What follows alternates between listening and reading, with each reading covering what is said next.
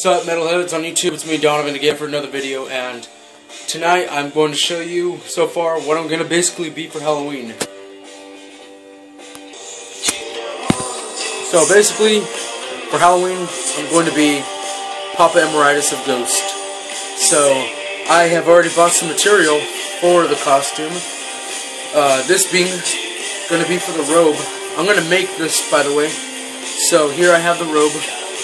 Not necessarily fully, but I have the material. So this is what I'll be using for the material. It's a long ass piece of material too, so it should be enough to become a whole robe. So I got a sewing machine for that. So this is gonna be for the robe, like I said. And for the centerpieces, for the trim and the long centerpiece at the front, I got a material that looks similar like it. So it kind of looks like this. It's see-through.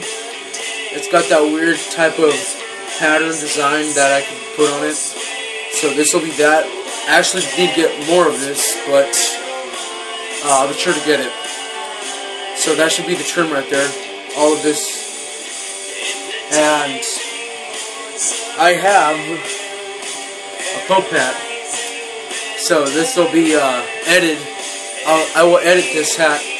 I will take out the gold. It's going to be all white. And it will have the G on it. So the outline of the G will be gray. And it will have the inside G, inverted G. So that's what I got for the hat. That's what it looks like right here. So I'll be sure to give an update on that as well.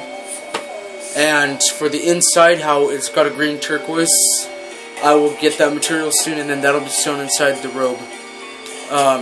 For the latex mask, I'll be sure to find, and I'll be sure to put the makeup on it, the face paint. So after that, then all I had to do is sew the inverted G's everywhere. So I will need, I believe, 18 crosses to make. So 18 crosses should be good, and that'll be the costume. I'll give you guys an update on that. So keep it in, guys.